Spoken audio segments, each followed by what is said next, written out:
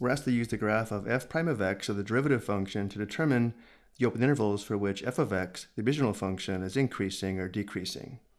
If the first derivative is positive over an interval, then the function is increasing over the interval. If the first derivative is negative over an interval, then the function is decreasing over the interval. And if the derivative is equal to 0 over an interval, the function is constant over the interval. So we just need to be careful here. This is the graph of the derivative function, and they're asking us about the intervals for which the original function f of x is increasing or decreasing. Let's begin by determining where the first derivative is equal to 0, which would be the x-intercepts of the graph, which are at x equals -4, x equals -2, and x equals 0. Next, the first derivative is positive where the graph is above the x-axis, and the first derivative is negative where the graph is below the x-axis.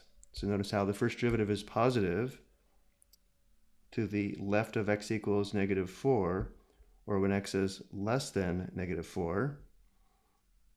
The derivative is also positive when x is greater than -2 and less than 0 over this interval here. And also notice how the derivative is negative when x is greater than -4 and less than -2, as well as when x is greater than 0. So again, if we focus on the x-axis, to the right we approach positive infinity, and to the left we approach negative infinity. Working our way from left to right, when x is less than -4, the first derivative is positive. When x is between -4 and -2, the first derivative is negative. When x is between -2 and 0, the first derivative is positive. And when x is greater than 0, the first derivative is negative. This indicates that the function f of x is increasing, again, where the first derivative is positive, which should be the open interval from -infinity to -4, union the open interval from -2 to 0,